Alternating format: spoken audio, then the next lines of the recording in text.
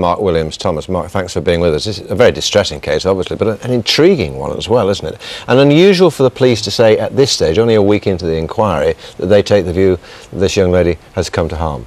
Yeah, it's very interesting. I mean, I think initially we were given a timeline to suggest that she went in the morning. I think that's highly unlikely. We're looking now for the timeline. And importantly, who was the last person that actually saw her? That's where they need to work from.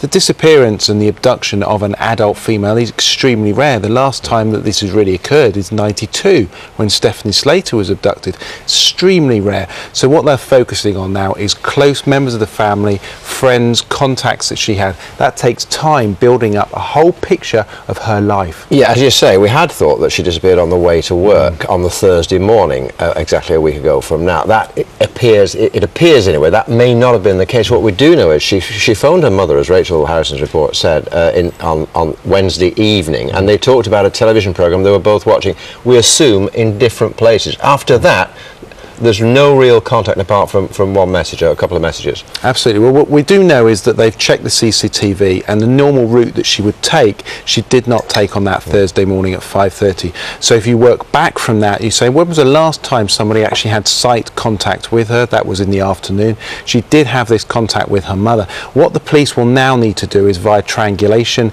and cell analysis, is establish where she was when that phone call was made and when those texts were sent. They'll be able to establish that will then give them an indication of the last point that she was at. You see, they're also saying that it's their belief that she was with, or she is with, or was taken by someone she knows. Now, on the face of it, that would appear to make the investigation easier, and yet we appear to be no further ahead. To a degree, you're absolutely right. What's important, what's difficult, of course, is what type of life she lived. Did she live a life where she told everybody what was going on? Did she talk to her mum and dad about who she was seeing, who she was in contact with? If she didn't, and she was a very private person, of course, it's far harder. With technology now, it's easier, of course. We've got CCTV, we've also got communication, we've got the mobile phone, there might be the computer. So there are other things that the police need to analyse, but that takes time. And one obvious thing, of course, is sourcing that phone call she made to her mother. Where was that call made from? Technology now enables them to do that. And again, I'm a little surprised we don't know that.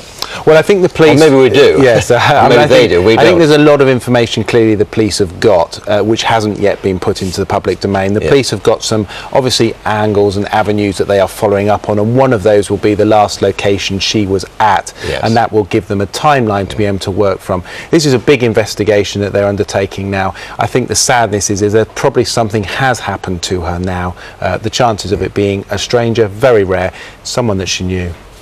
Mark, I'm going to leave it there. Thank you very much indeed for being with us. Thank you.